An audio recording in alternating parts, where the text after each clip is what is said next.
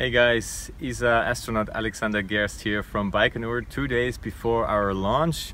Inside the quarantine area. It's actually pretty calm here for now. The crew is ready. We're almost through with all our admin work, so today is more like management meetings, meeting our families through the glass, of course, because we're in quarantine, but it's still quite nice to talk to them before the launch, to show them what it's like to be here.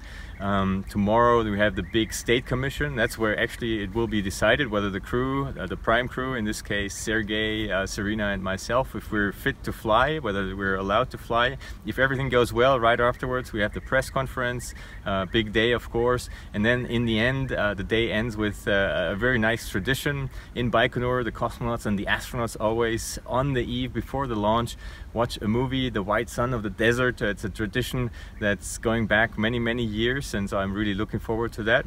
Then last night here in the morning, everything is pretty strict on time. The last hour we get disinfected, we get a rub down with disinfectant.